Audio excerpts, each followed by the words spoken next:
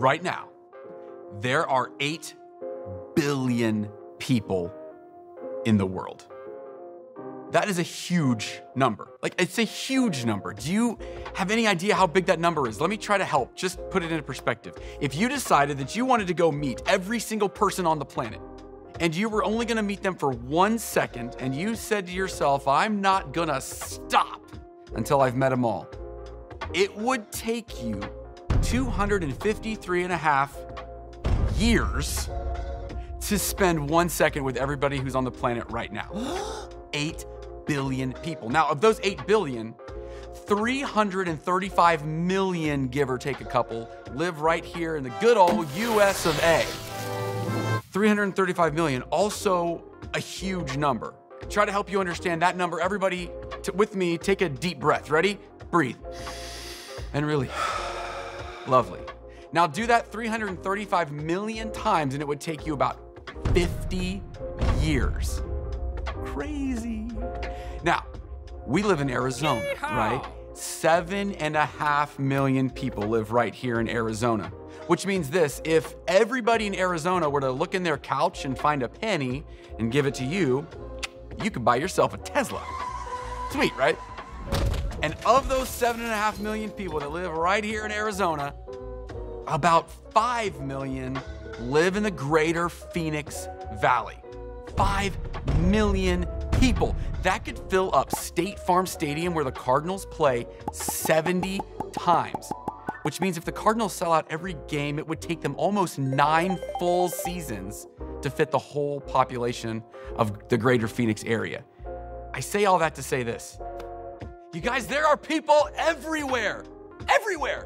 So many people. But if we're to believe the experts, when they're talking about, well, you, then it's kind of interesting that there's never been a generation ever that would describe itself as being as lonely as you, which is weird because there's people everywhere.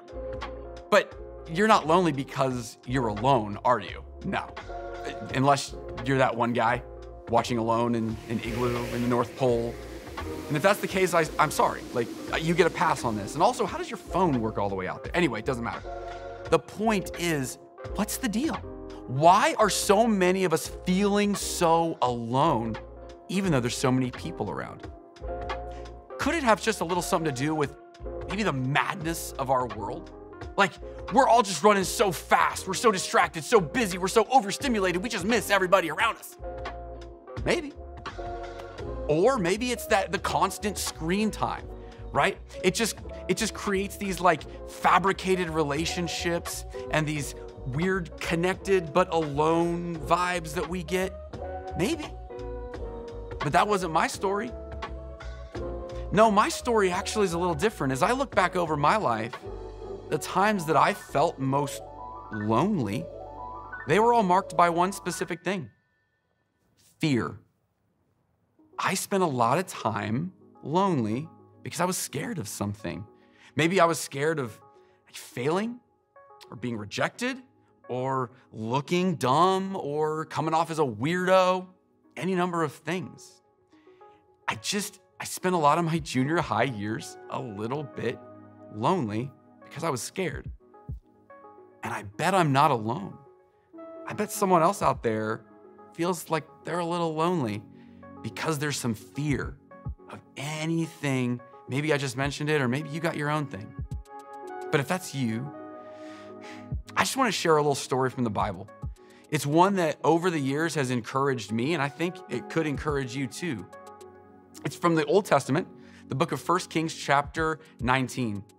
It's about this guy named Elijah. Elijah was a prophet. Now, that's kind of like saying Elijah is like an influencer. He says things on behalf of God, though. And a lot of people listen. A lot of people think this guy's pretty cool.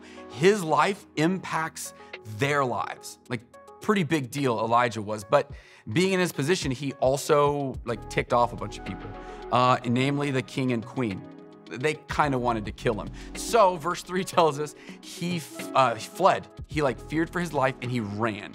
He ran all the way with this other guy, kind of his assistant, to a place called Beersheba. And then he realized, we got to split up. I got to go my own way. You got to go yours because our lives are in danger. So they did. They split up.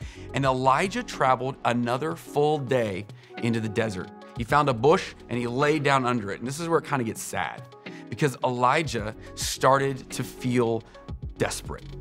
He started praying to God. He said, God, I've had enough. Take my life. You guys, that's dark. He laid down, and he went to sleep. And the next thing he knows, he's getting a tap on the shoulder, and there's a guy standing there that he described as an angel. And the angel said, get up and eat because the journey you're going on, you need your strength for. So he did. He got up, he ate the food, he drank the drink, and he walked, and he walked, and he walked for 40 days and 40 nights, all by himself, almost a month and a half. And finally he arrives at his destination, the mountain of God, Mount Horeb. He climbs in a cave, and after that long, he just wants to rest, so he goes to sleep. And that is when God starts showing up. God says to him, Elijah, what are you doing here? Elijah's ready to talk. And he says, God, I've done everything right. I followed you. I tried to get other people to follow you, but your people have lost their minds. They're killing off all the prophets, and now I'm the only one left, and they're gonna come kill me too. And God said to him, get up.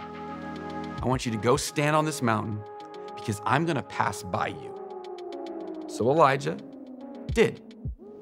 He walked out, and soon thereafter, there came this unbelievable wind.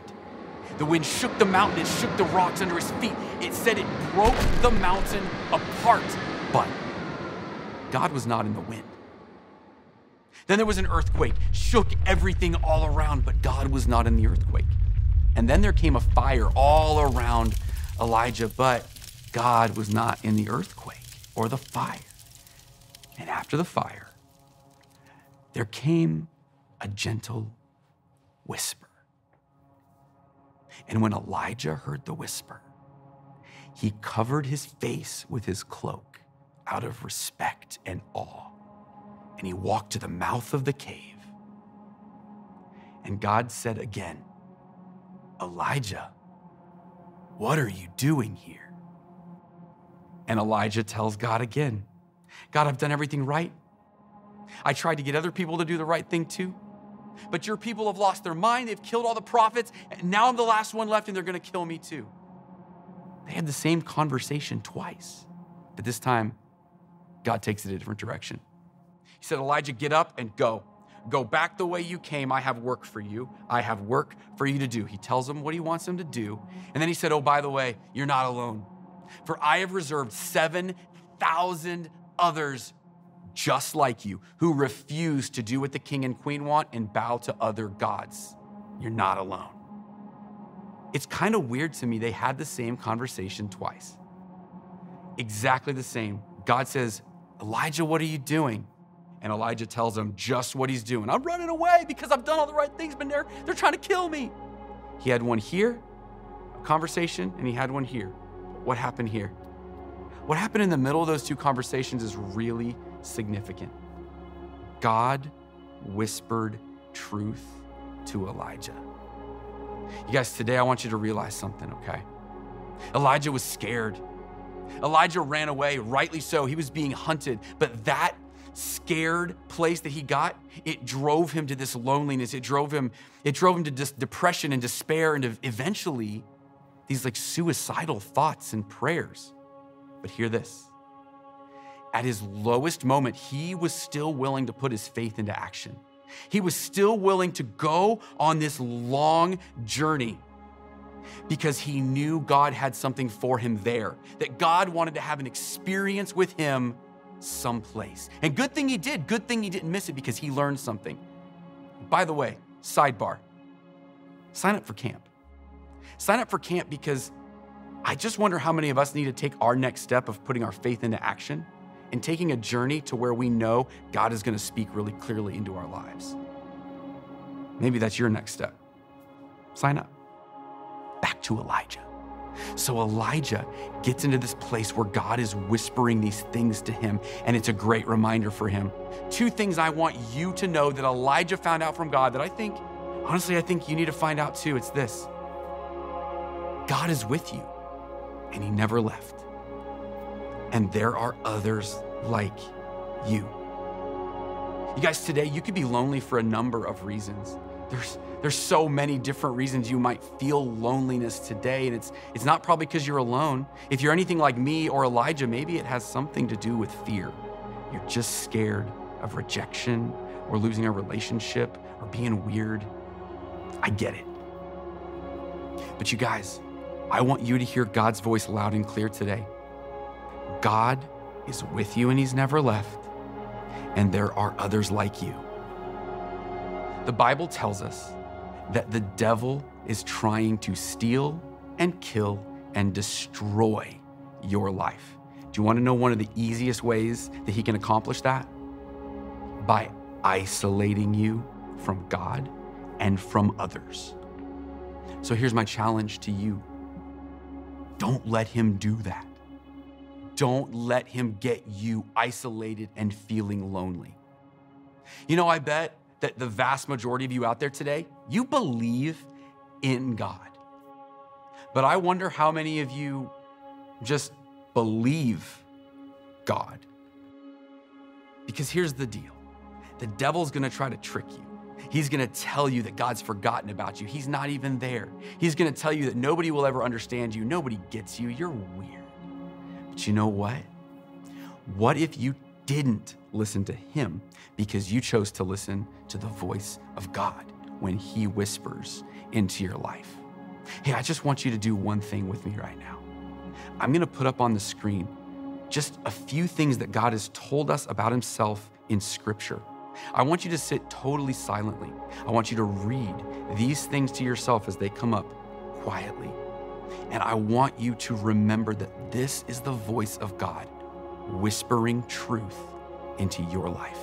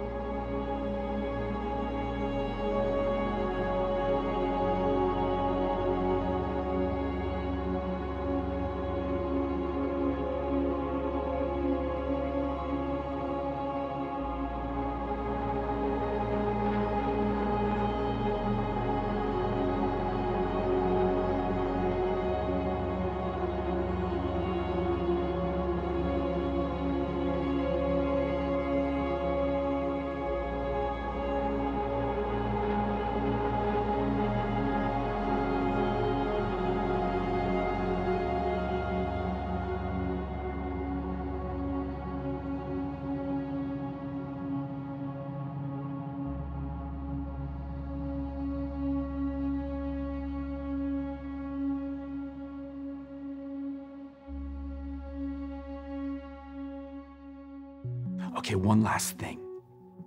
Look around you. Look at the faces of the people who are near you right now. I don't know if there's 3 people in your group or 15. It doesn't matter, either way. Remember that God has put people around you right now, right where you are. He is reminding you that there are other students, that there is a coach, that there is a church that deeply cares for you. Yeah, you. And we're for you. Look, this is a crazy world. It is a mad, mad, mad, mad world, and it only gets crazier if we feel lonely. And when we decide to believe what the devil tells us, we believe his tricks, when he confuses us with God's forgotten you and you're a weirdo. You guys, it makes it so tough. We have to hear the whisper of God through it all. Just like Elijah learned in his loneliness. God is with you and he's never left. And there are others like you. Christ-centered difference makers. That is the truth for each of you to take into your next week. It's true today, and it will be true all week and for your whole life. Live like that, because you matter to God and you matter to us.